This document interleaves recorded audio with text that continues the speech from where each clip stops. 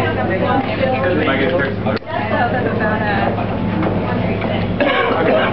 morning, everybody. Good morning, Governor. So, sorry, you guys all had to get up early, and you always get up early. Or the early 30. So it's nice to be here. This is my first Let's Get to Work day, and as you know, the first business I ever purchased was a donut shop, so my mom could have a job. My wife and I worked there. We were both still in college, and I just got out of the Navy. Still in college and working full time in different jobs at grocery stores. But we got to work in a donut shop just like this, and it was fun. The people who work in donut shops were really nice people. We sold a lot of donuts. The price is a little bit different. Back then it was $1.49 a dozen. The funniest thing the franchisor said, because we were trying to get sales up, we tripled the sales the first month, but he said, if you pass out 8,000 discount coupons, 50 cents off, that you'll get a 30% return. So I walked door to door at 1,000 places, I got 2%. And he said, oh, did you put in an expiration date? So the first lesson I learned is, on all coupons, there needs to be an expiration date. You did that last night? No, that's what I did when I backed my head. Why do you think it's important for you to be doing this? Why? Well, I think we've got to continue to highlight what we're doing, getting everybody back to work. I think we have to highlight all the businesses in the state. Every business is important. So Rachel, who owns Nicola's, has a lot of employees here. They're very dependent on the economy, and that's why today we sell out all these donuts. Everybody comes in and buys a donut. I imagine doing this job that you did so many years ago brought back some memories, good and bad. Always fun. I got to this morning. I got to make. I got to cook the donuts. It's the same technology as back then, and we got to you push out the flour or the dough to make the glaze. That's what I like the most. Make sure they're the best right when they're out of the grease. I'm sorry, the glaze. Really good. What's the toughest part of making donuts? The toughest part of making donuts is don't overproof them. That's probably the hardest part of making. Governor, what do you hope to learn? What do you hope to show by doing this? I think that to highlight the importance of every business, large and small in the state. And you look at this and you look at the individuals here, Rachel that owns it, how hardworking they are. I mean, they come in early, they work their tail off. That's the American dream. The owner here came from the Philippines.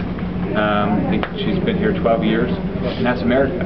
People come to this country, they get to build their lives, build their American dreams. So that's what this state is about. Obviously helps as far as a PR aspect, getting out amongst the people. You're doing this for a reason as far as that's concerned as well. Well, the best part about this job, a lot of people ask if you like running for governor. I loved running for governor because I don't know if I met 50,000, 100,000 people, but the best part of this job is just getting out and talking to people, and you get ideas. Like an individual walked up to me a little while ago with an idea of 1,000 jobs, and so I'll read it. So the more you get out and talk to people, you get their ideas, things you ought to focus on. And I know the biggest things for our state are education for kids. We got to make sure that people have the opportunity for a job.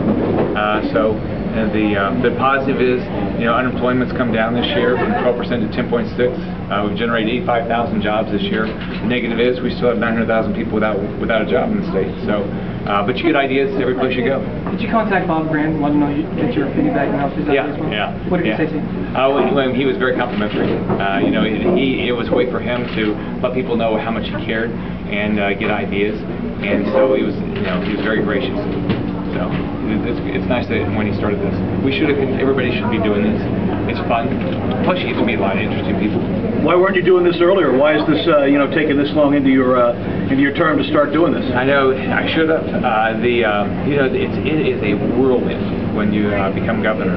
You've got to have a budget in 30 days, and then the session starts 30 days later, and you have to hire all these individuals, and I think I have like 2,000 appointments. So it's how fast you can do everything that you do. I wish everything I'd like to do I did day one, but it's hard to do. It's awfully hard to do that. Is this always a priority to get back amongst the people and have some vehicle to do this? This is the best part of the job. Now, if you don't like people, you shouldn't be governor. But if you like people and you want to get out and talk to people, this is the best job. You can't imagine a better job than being governor. Plus, this is the state to be governor, because this is the state that people want to live in. If you travel this country, travel the world, everybody knows about Florida. People want to live in Florida. They want to work in Florida. So we just got to create the environment where everybody has the opportunity to build their business here, start their job, companies here, get a job here. So this is Rachel. She's got so she came here 12 years ago.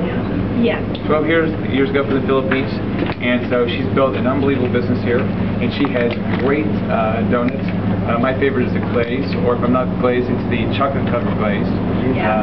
But all their donuts are good. I guess so are these maple. Yeah, some are maple, and then these are the double chocolate.